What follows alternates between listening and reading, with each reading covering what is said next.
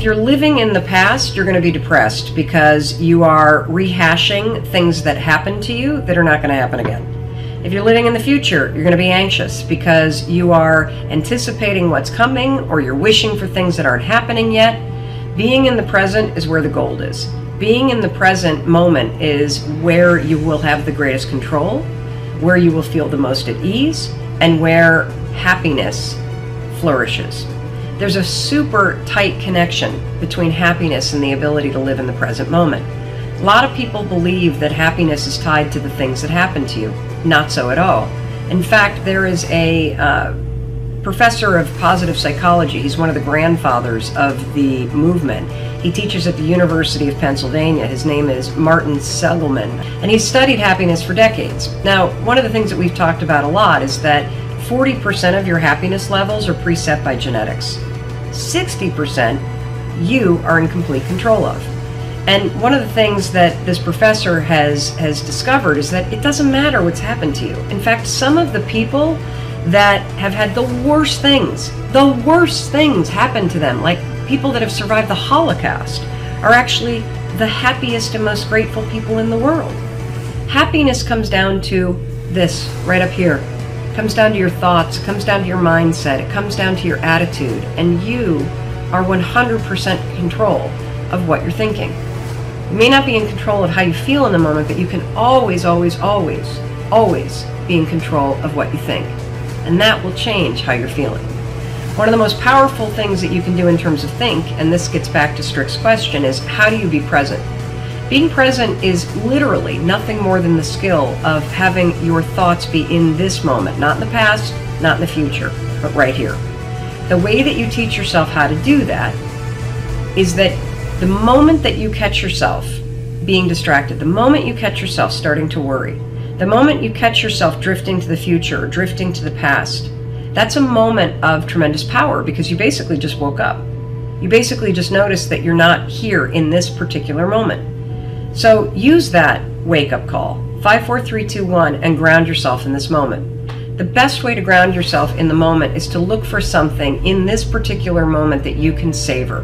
Now, I'm using the word savor on purpose because it's the word that psychologists use to describe what happens when you find something in this moment right now, right here, right now, to focus on and to appreciate.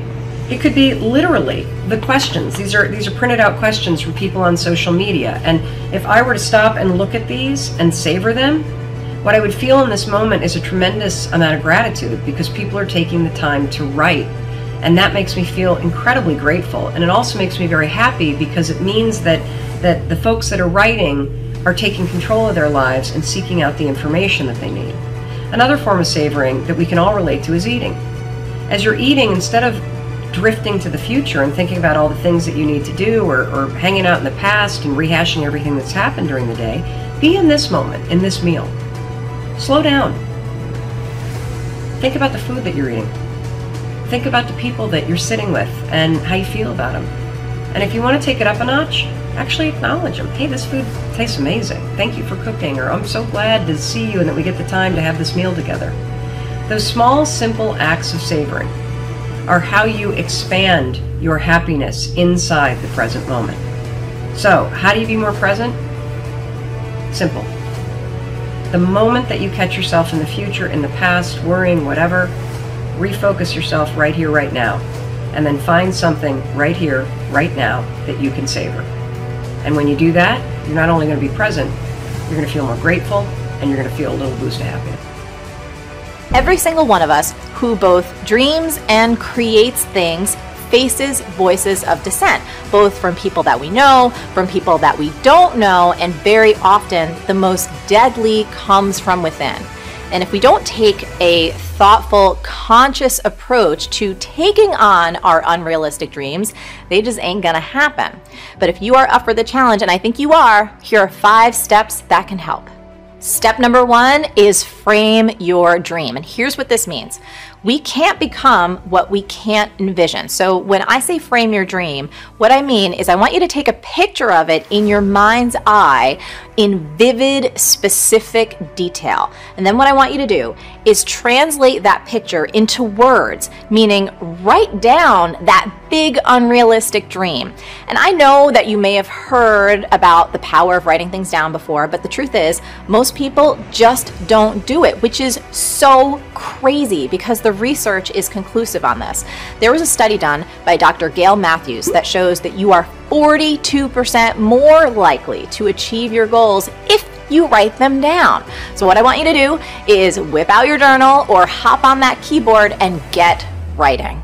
Step number 2 is filter opinions and fend off negativity. You've got to take responsibility for the energy that you allow in your life. I want you to fend off negativity as much as humanly possible.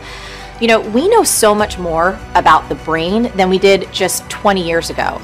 Neuroscience has taught us incredible things like that our brains are continuously shaped by our thoughts and our experiences. And you know this to be true. I mean, negativity is one of the most toxic forces on the planet. It's toxic for your brain, for your nervous system, and for your ability to stay motivated. So do me this favor, okay? Do not solicit or listen to the opinions of people who are notorious for just being Debbie Downers. The one mistake that I've seen people make consistently is they almost habitually talk to the exact person who is the most likely to shoot them down and make them feel like crap. So don't do that. And here's another key. I want you to always, always, always consider the source. Meaning, don't put a lot of stock into other people's opinions unless they're actually out there consistently taking risks and being brave and actually making things happen. I mean, if you think about it, let's say, I don't know, you wanted to climb Mount Everest. Would you ever take advice from someone who's never even attempted the summit? No, of course not. That would be crazy. So don't take advice from anyone unless you really think it through. And I want you to ask, has this person achieved an unrealistic or impossible dream? Are they taking meaningful risks on a consistent basis? Do you admire who they are, how they live, and what they contribute? If not, do not use them as a sounding board for your idea. We think about the era that our parents lived, okay? Great Depression, right? Very, very hard to make money, very, very hard to find resources, very, very hard to do anything unless you're a professional. So our parents said to most of us, if you don't become a professional, you're going to struggle. You're going to struggle and suffer. And even the professionals said, okay, so become a professional and here's your ceiling of what you have. So we became conditioned to be worried of scarcity in a world that has no scarcity. We became conditioned to having certain beliefs about what's possible or not possible.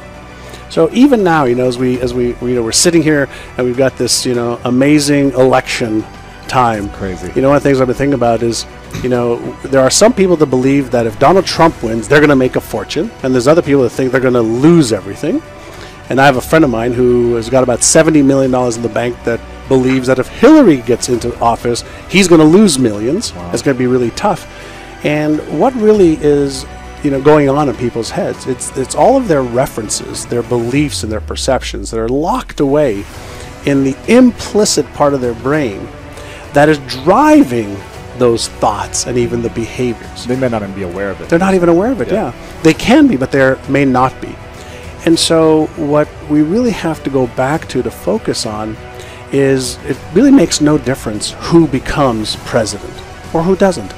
If you have the belief that regardless of what happens in your external world, you can navigate towards the success that you want. That's a belief. And beliefs are the lens by which we actually see the world and by which we behave. And so if you want to change your results, don't focus on changing your behaviors, change your focus on the beliefs that drive your behaviors. Right?